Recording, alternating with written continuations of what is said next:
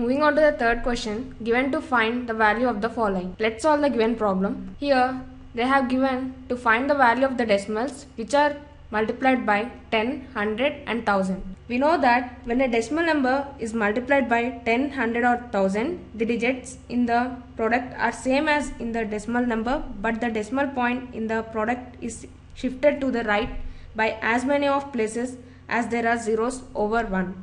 So first take down the first one, 1.3 multiplied by 10. This can also be written as 1.30 multiplied by 10. Here we can observe that 1 is followed by 10. Therefore, the decimal point moves 1 digit to the right. This gives 13.0, which can also be written as 13. Therefore, 1.3 multiplied by 10 is equal to 13. Take down the second one, 36.8 multiplied by 10. This can also be written as 36.80 multiplied by 10. Here we can observe that 1 is followed by only 1 0. Therefore, the decimal point moves 1 digit to the right. This gives 368.0, which can also be written as 368.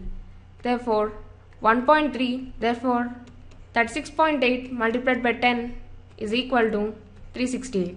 Take down the third one, 153.7 multiplied by 10. 1 is followed by only 1 0. Therefore, the decimal point moves 1 digit to the right, which gives 1537.0. This can also be written as 1537. Therefore, 153.7 multiplied by 10 is equal to 1537.